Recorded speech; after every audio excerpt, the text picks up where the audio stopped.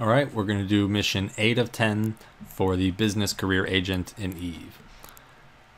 I've compiled all the information you've gathered so far from the various pirate facilities. It's my belief that with everything going on, we might be able to get more military funding out in those areas. This central data core will provide all the evidence we need to argue for it.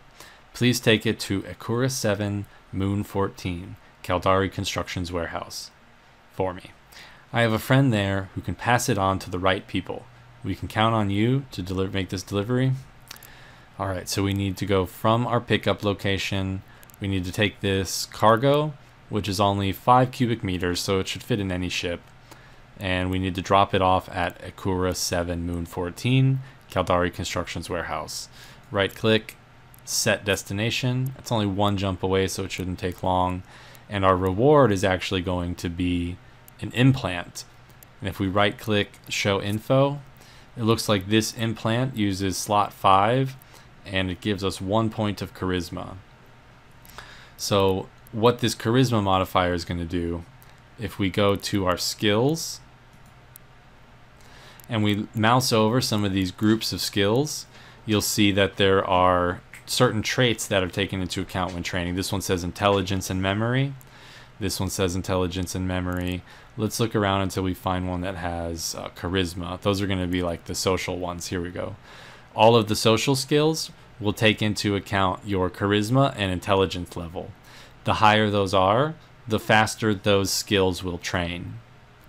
So this implant, once we plug it in, will give us 1 point to charisma. And if we go to our character attributes, we can see what our current levels are. Now, remapping is not really worth doing unless you have a really long-term planned out goal, because it'll give you maybe 1 extra, 2 extra points in a category. So if we go to character augmentations, that's where you can see what implants you have. So in this case, I don't have any yet, but once we finish the mission and we get it, we can plug it in, and then we'll have a bonus to charisma. So let's accept the mission, and let's go deliver that cargo. I'm going to close, go to my inventory, and I'm going to see my central data core. That red dot is telling me that's the new item in my inventory. That's what I need to move. I'm going to click and I'm going to drag and I'm going to drop it into my ship cargo. Verify it's there. Now we can undock and just make our way to that station. If you're not in a hurry, the easiest way is just going to be turning on your autopilot and letting it deliver you to the station. So I'm just going to do that. I'm going to click autopilot. Autopilot engaged. And I'm going to pause the video, and when my autopilot is complete, I'll be at the station where I need to deliver it, and I'll be able to complete the mission. Warping to So I'll pause the Stargate. video and I'll be back Warp there. drive active. Okay, I've just made it to the station. Now all I need to do is start conversation and complete my mission. Now the reward, again, is going to be at the station where the agent is, not at the station where I did the drop-off.